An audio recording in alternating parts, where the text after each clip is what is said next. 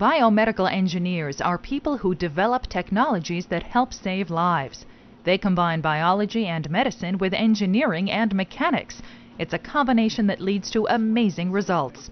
Imaging systems that allow doctors to see inside a patient's organs, artificial limbs, organs, and joints, lasers for surgery, all are the work of biomedical engineers. Many colleges and universities offer a biomedical engineering degree.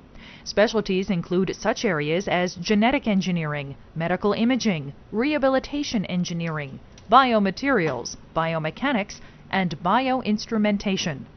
Most jobs are found in research laboratories, often run by a medical manufacturing company, a university, or by the government. Expect to spend many hours, even years, on a specific project, researching, developing, failing, and trying again. Among the talents needed are patience, problem-solving skills, and the ability to handle complex calculations. Also required is a passion to find a way to make a patient's life longer or easier.